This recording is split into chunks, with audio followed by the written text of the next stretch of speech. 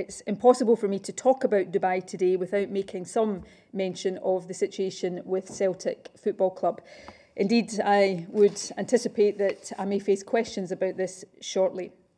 And I can't tell you how disappointed and frustrated I am to be facing another briefing that may, though this is of course up to journalists, be dominated by football. Football and elite sport more generally enjoys a number of privileges right now that the rest of us don't have. These privileges include the right to go to overseas training camps and be exempt from quarantine on return.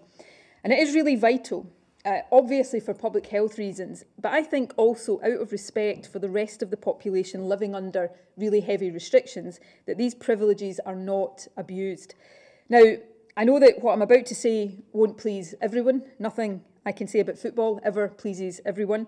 But as I have said before, I do have doubts based on how the club itself described it, doubts about whether Celtic's trip to Dubai was really essential. And I have doubts based on some pictures I've seen about whether adherence to bubble rules was strict enough.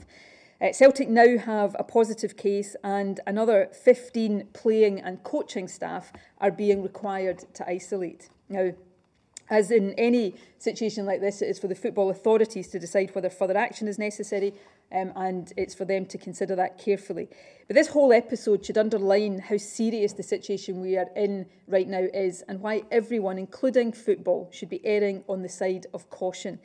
I know fans of other clubs feel very strongly that the whole of football should not pay the price for the actions of any one club, whoever they may be, and I agree with that.